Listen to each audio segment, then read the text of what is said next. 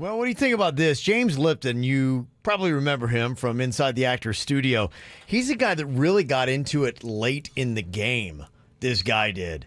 And I mean, he was doing this show when he was late 80s, early 90s. He just retired in 2018, and he just passed away at the age of 93. He's been hosting the show for 24 years. He started in 1994.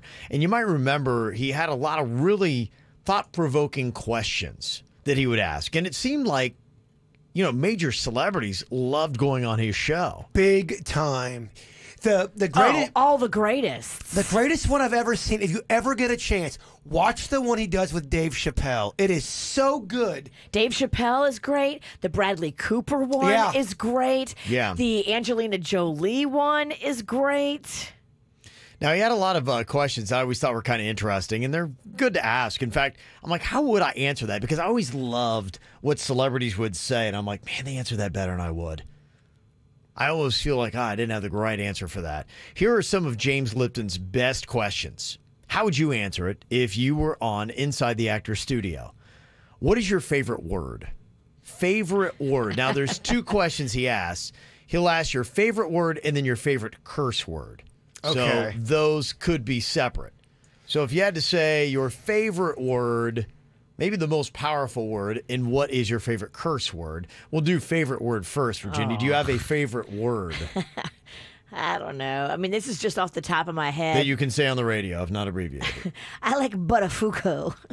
Buttafuoco. That's just me in the spur of the moment. Okay, that's what I'm saying. I always look at these. I'm like, well, how much prep time do they have on these?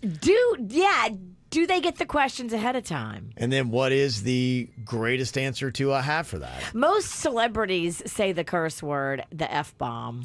Yeah, that usually is the most popular when it comes to curse word. I heard a lot. People would say your favorite word is like love or, you know, a powerful, empowering word like that. Ever since I was a kid, I've loved the word llama. Even when I would just be doodling, I would be writing the word llama over and over again. You do. I for some reason, love that word. Yeah. Llama. Okay. I also like rigatoni, and I love stromboli. Just kind of rolled off the tongue. Imagine that. It's pasta. Stromboli's a fun word. Okay. Carbs. Well, on the flip side of it then, what is your least favorite word?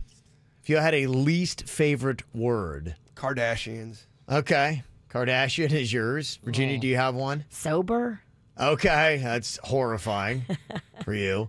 Some of the other popular ones I've heard, I think the N-word is... Oh, yeah. I mean, that goes without saying. Of course. Kevin's making us look bad over here. Well, I'm just saying. Can we change our answer? Yeah, okay, we agree. The N-word's the I'm going to do this better than you guys. He's got to upstage us. He had prep time. He did. His bit. Yeah. The rig is in, y'all. Yep. All designed to make you look bad. We're jerks because we didn't say hate speech. Great. You're right. You blew it. What turns you on? One of James Lipton's best questions. What is it that turns you on? Loyalty. Okay. See, that's a smart answer. Loyalty. That is a smart answer. I have something dumb. I was going to say yoga pants. Yeah, well, that on a physical. Yes. That's what gets me going. What about you, Virginia? Confidence. Confidence. That's a big one. If you're going physical, glasses can turn me on. Okay. I like glasses on a woman. I do like glasses, too. Glasses are hot. I feel like you can take somebody who's not very attractive and slap some glasses on them, and all of a sudden you're like, oh, hey, let's have some wine. Gives them a chance? I don't know. I think it makes Let's have some wine. I think when you put the glasses on, you don't know. And I think that's just kind of it. There's like, I don't know. I can't tell if they're hot or not. I just, for some reason, ever since I was a kid, I've been drawn to glasses. Yeah. Well, there's a lot of movies from the 80s where the hot girl was wearing the glasses and then took them off. And then I know. Magically, all of a sudden, she's, you know. But she was hot the whole time, though. The glasses didn't block that. Yeah. All right. What turns you off? Another popular James Lipton question. What turns you off? I think there are a couple things that turn me off. The quickest way is anybody who's like very self-centered. I think that's a big turn off. Very conceited, I guess, is the word. Poor manners. Okay. Yeah. Unclean. Okay. On the physical level. On the physical level, I don't like the dirty look. The grungy, I haven't washed my hair, my fingernails are dirty. Like, yuck. Do not touch me with them paws. Do you have a turn off physically? Turn off something that somebody might have physically? Like she's talking about her. It's more physical. It's like, they're not bathing. That turns her off. Do you have something where you look at somebody like, I just can't? No, but I'm desperate. I'll sleep with dirty. Yes. Trust me, at this point, I'm not eliminating anybody. What sound or noise do you love? What sound or noise do you love? The sound of little kids laughing. Laughter is my number one, without a doubt. Love it. Life is good when you hear laughter. Laughter is good, unless you are in a torture chamber and you hear laughter. You're right. That's terrifying, then. You ruined laughter. I didn't ruin it. I'm just trying to keep it real. What sound or noise do you hate? What sound or Dirt of the noise? Day is coming up in 3 minutes.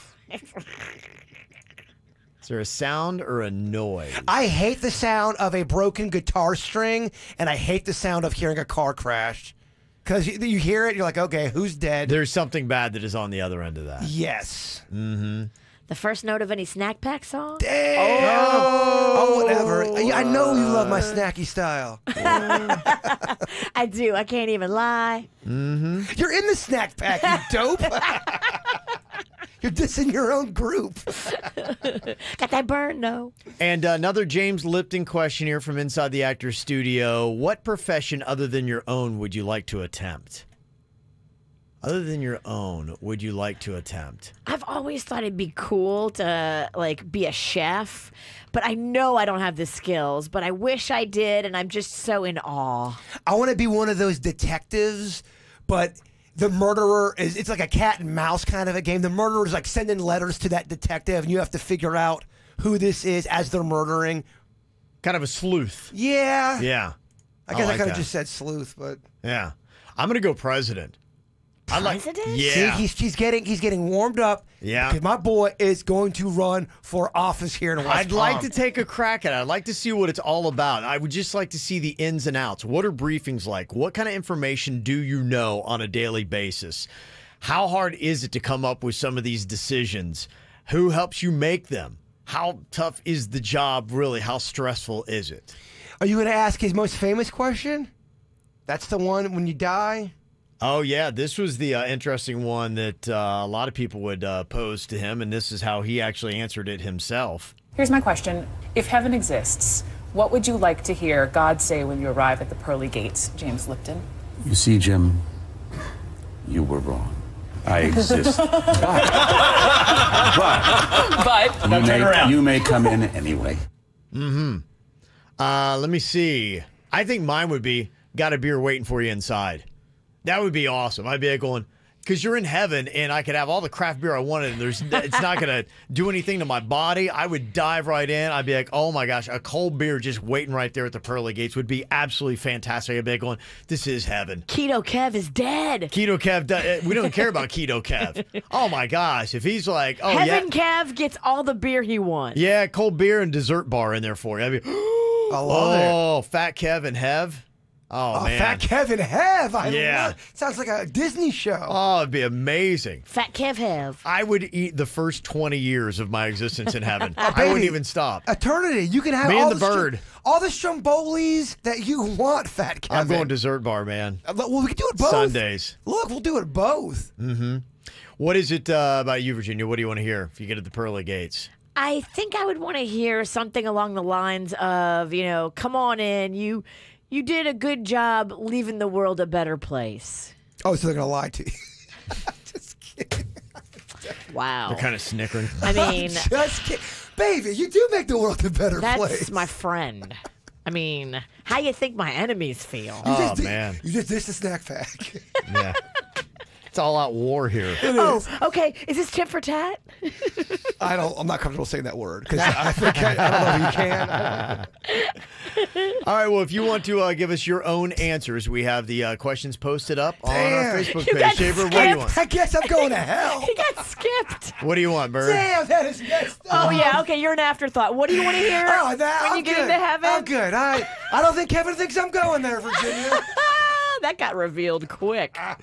All right, I need your answer Okay. before I can move on. Jaybird, Aunt Ann, and Kay is waiting for you. They're making Strombolis. Okay. Okay. And they're mad at Kevin for And they're skipping still mad you. at Kevin. For skipping you.